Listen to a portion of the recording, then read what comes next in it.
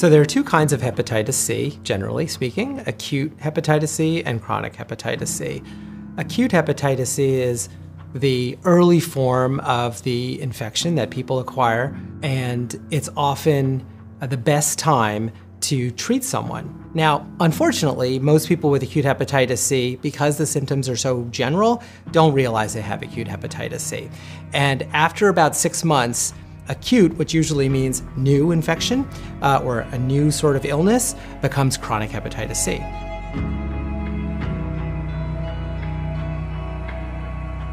One big difference between acute hepatitis C and chronic hepatitis C is the timing after you get infected.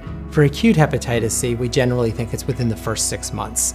If you get infected and you fight the virus off, you've had acute hepatitis C, it won't become chronic hepatitis C. After 6 months, all the way through maybe even up to 30 years, it's considered chronic hepatitis C. One other big difference is that with acute hepatitis C, you don't necessarily have long-term damage to your liver if, again, you fight it off or you get treatment. With chronic hepatitis C, the damage starts at that point, usually after about 6 months. First, the tissue becomes inflamed and some of the cells stop working. After a certain amount of time, the liver can get scarred and big amounts of the tissue can stop working. Over time, the whole liver can stop working, and this can cause all kinds of complications leading to death even.